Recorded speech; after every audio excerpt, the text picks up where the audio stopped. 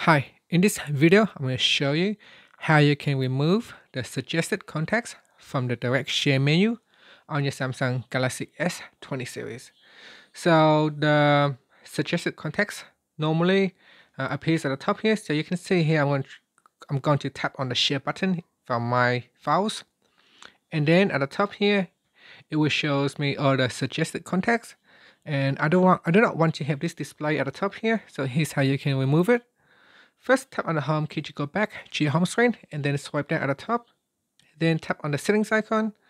Next, tap on advanced features and then go down and turn off direct share. So tap on the switch to turn it off. You can also tap on the switch here to turn it off. And that's it. That's all you have to do. Just turn off direct share. And now let's go back to my files and let's see what happened when I tap on the share button this time. You can see when I tap on the share button, now that suggested contacts is gone, it's no longer at the top. And that's how you can turn it off. Thank you for watching this video. Please subscribe to my channel for more videos.